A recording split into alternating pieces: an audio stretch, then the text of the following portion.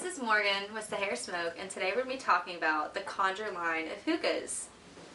Built to be an affordable introductory hookah by design, this best-selling line of hookahs is meant for those of us who are just starting out in the hookah world.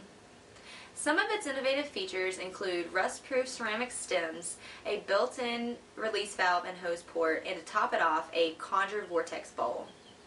Currently, Khanjar hookahs are available in 3 different 12-inch size hookahs and 2 different 18-inch size hookahs, with more to come. So now let's get down to the assembly of your Khanjar hookah. I will be demonstrating this with my personal favorite, the Shockwave. So first thing you want to do is fill your vase up with water. I filled mine up to about the logo of the vase. I set my ashtray on top of the stem and then feed the bottom of the down tube into the top of the stem all the way down to where the vase grommet secures all 3 pieces. Next, take your vase grommet and put it on the mouth of the vase and then feed that through the middle of the vase grommet.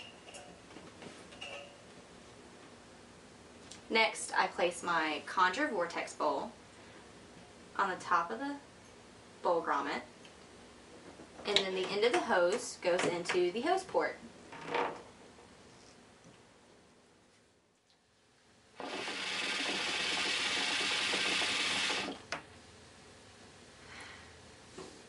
Thanks guys for tuning in. This has been Morgan with Sahara Smoke featuring the Khanjar line of hookahs. Check out my blog for other videos and our Facebook page for new products and sneak peeks. Until next time, happy smoking!